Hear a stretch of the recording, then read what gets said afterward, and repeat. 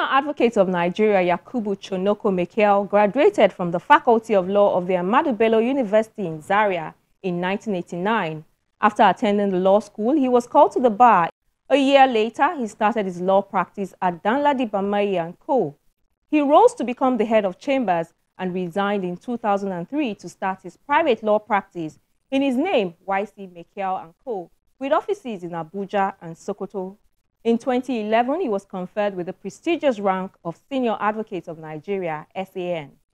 YC, as he is fondly called by his admirers, is a fellow of the Chartered Institute of Arbitrators, UK. He is also a graduate of Rema Bible Training Center, Nigeria, where he was awarded a diploma in ministerial training with an emphasis on societal leadership.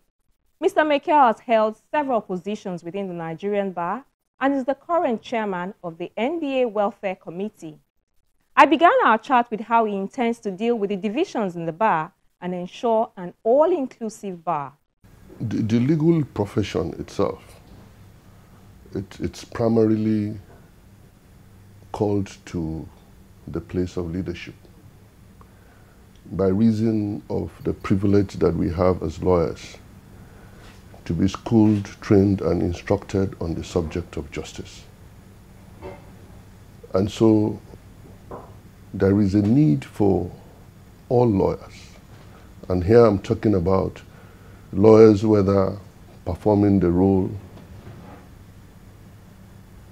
as ministers in the temple of justice, on the bench, or as members of the bar. So once there is that clear understanding of that primary responsibility of the call upon every lawyer to the person of justice, and that is the primary motivation for the way we do things, we would recognize who we are first and foremost and be motivated to do what we are called to do as leaders in the society, socio-economic change makers in the society, political change makers in the society. And we would see less or even no such divisions that you are talking about. And the Nigerian Bar Association is the body that is recognized to speak for every member of the legal profession. So there may be some groups here and there, even the body of senior advocates, for instance. It's a part of the Nigerian Bar Association. So all we need to do is to let our members have this clear understanding of first and foremost who we are, what should motivate the actions that we do in the discharge of those primary responsibility. And I'm sure with that understanding and engagement between all these seemingly different groups within the Nigerian Bar Association, we'll come to that understanding and we'll be able to continue to be that united force that would speak for the people of this country and also for the members of the Nigerian Bar Association. So what we will do is actually to speak to our members, to let them understand who we are. Many do understand who we are and what we are called to do. Many do not, and we need to speak to ourselves. We need to sit down in a room and have this truthful conversation amongst ourselves. And that is the only way we can play that leadership role that we are called to play primarily as members of the legal profession. One of the issues that is also a sore topic for a lot of lawyers is the issue of ethics amongst lawyers and even non-lawyers. It's not clear what has become of the senior lawyers who were involved in the issue of conflicting ex parte orders. We saw that the former CJN moved against some of the judges that were involved, but the NBA on its part said that it was collating the lawyers involved and it would report them to the LPDC. But so far, we don't know how that case has progressed. But I read your 28-page manifesto and saw that you addressed the issue of professional conduct and discipline. You also said that the current administration had made a case for the review of the LPDC rules to provide for the participation of the NBA in the disciplinary process of members, and that your administration will pursue this to ensure that the NBA fully participates with renewed vigor and purposefulness. How long does it take to review the LPDC rules typically? How will your administration speed up the process and ensure that there is discipline among lawyers in the profession?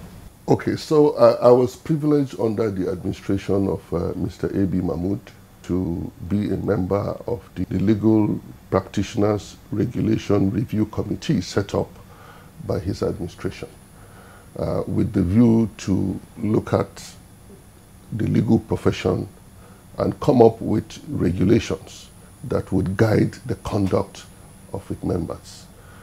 And a report was put together by that committee, and the body of senior advocates of Nigeria also did some work, because that would necessarily entail the review of the existing legislation, the Legal Practitioners Act. Also, the body of benchers equally did some work in that respect. And there was a harmonization process, and a proposed amendment bill was sent to the National Assembly. Now, there are a few areas of contention between the Nigerian Bar Association, the body of benchers, with respect to certain provisions of that bill. And that has been taken up by the president of the Nigerian Bar Association, Mr. Olumide Akpata. Only recently he did a letter restating the position of the Nigerian Bar Association with respect to the provisions of that bill, particularly the fact that the Nigerian Bar Association is strongly opposed to the body of benchers having control over legal profession in Nigeria, which is a view that I strongly support myself. And so with respect to the discipline of senior lawyers, whenever they misconduct themselves, that is something that we would do without batting an eye. Because without the discipline of our members, there is no way we can earn the confidence of the public to drive the leadership that we are called to do naturally as lawyers. So the Nigerian Bar Association is handicapped in some way, because if the public has complained that, okay, we report members of the Nigerian Bar Association, and either you are slow in dealing with their issues or you don't do anything at all, the solution is not to take out the Nigerian Bar Association completely. Make those who are supposed to do what they need to do carry out their responsibility, so that issues of discipline, whenever we receive complaints against members, those issues are entertained and dealt with expeditiously. That is the only way we can get the sort of confidence from the public to continue to look up to us as those that are called to provide the leadership that they are looking for in the country. Another issue that I want you to speak to is perhaps the greatest challenge that is facing the legal profession today: how to tackle the issues of unemployment, lack of opportunities, poor pay, inadequate training, especially for the large army of young lawyers in the country. What have you done in the past to help tackle these issues, and what more needs to be done? We are in a global community today. Technology has brought disruptions in what we used to know as the market. Our markets are no longer local. Our competitors are no longer those who are located in the same place that we are, because just the same way that you can take your handheld device to access what is happening in Singapore, what is happening in New York and Canada and the UK, is the same way that our own colleagues who are also in these different locations across the globe can access what we do here in Nigeria. So the only way we can remain globally competitive, and more so for the young lawyers, because we talk about the millennials and maybe the Z generation, they are the ones who, by reason of generational traits, are so at home with technology. They understand the global language that is spoken globally. And so they can compete favorably in that particular space. But the only way they can remain competitive is if their capacities are developed. So we develop the capacities of the lawyers, and that is done by training and retraining, expand the horizon of our practice. We should not just concentrate in the traditional areas of our practice. It is not everyone called to the bar that wants to practice law the way we do it. Many would like to join the public service. Many would like to join the armed forces, the paramilitary and all. And we believe that on the platform of the Nigerian Bar Association, we can make a case for our members.